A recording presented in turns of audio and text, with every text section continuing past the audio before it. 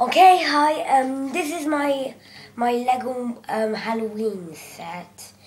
I've built it mostly out of Lego Monster Fighter stuff, a bit out of Ninjago, but mostly Monster Fighter. My favourite part, I would say, is this dragon here. This dragon.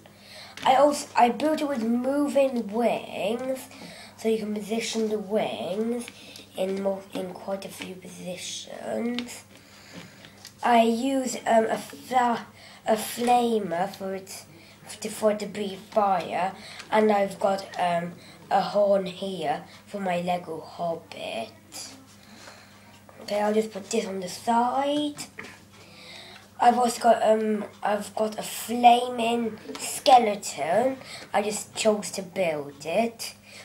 There's not really a reason for its skull to be on fire. I just fancy doing it.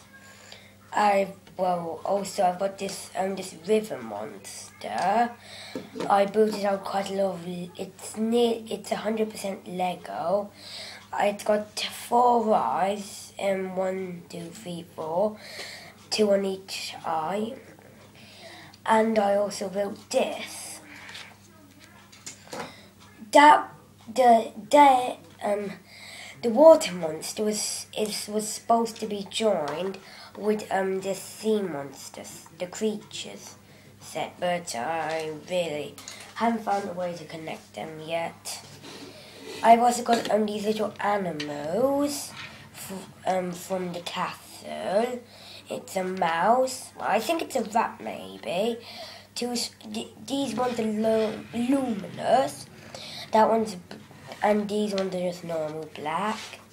I've got this rock monster here, which I think comes from the Lego Power Miners, I'm not sure.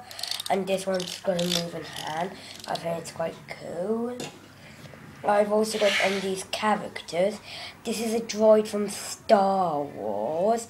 I quite like them, so I turned it into a fire droid.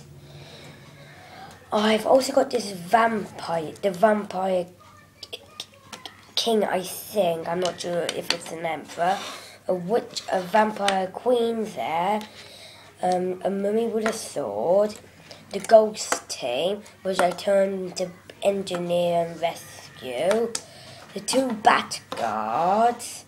And the zombie, which came in the free offer with the star in Lego. And well, that's it. Thank you for watching.